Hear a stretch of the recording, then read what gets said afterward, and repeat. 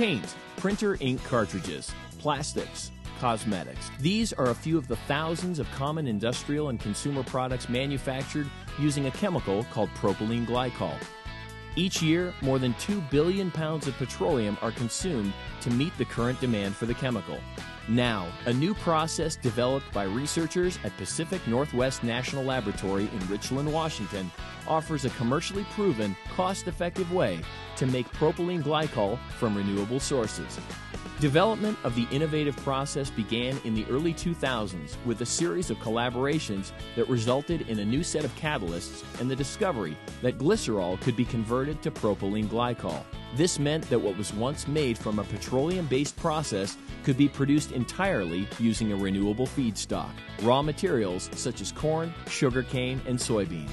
Archer Daniels Midland Company, a global leader in agricultural processing, teamed with PNNL researchers to optimize the catalysts for commercial applications. After validating the concept, ADM licensed the technology with plans to commercially produce the chemical solely from renewable sources. In 2010, ADM completed construction and commissioning of our glycols plant here in Decatur, Illinois. The plant has a capacity of 100,000 metric tons.